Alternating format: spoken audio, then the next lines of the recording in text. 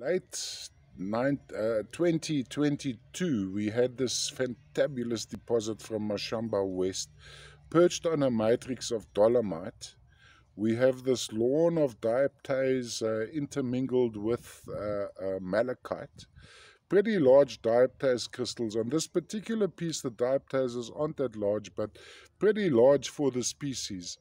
Lovely patterning happening here. So from a display point of view, let's first of all, I'd have this guy standing around like this, going around like that, going across like that. There's a whole different section on this side, going across like this, looking from the top across, crystalline right around. Of course, a lot of these diaptases dusted by a layer of malachite. Very, very aesthetic specimen. Once again, lovely contrast. So it's this lawn of maybe almost a fibrous malachite sitting on top of these gem diaptase crystals. Now the larger crystals on this one, if you look at this crystal for instance, let me just zoom in on that one, show you it's a pretty large for the species, and all sitting on a matrix.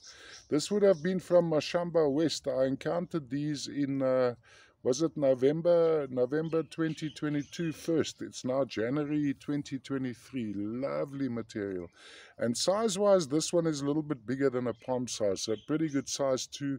Not all that heavy. Mainly fruitiness, not all that much matrix. Matrix would be the dolomite running through here, and then of course view from the top down would be this. And then you have two separate aspects of display. You have this angle and a minimal contact. So pretty perfect piece. All the way from the Katanga copper crescent, copper mines of the Congo. Lovely.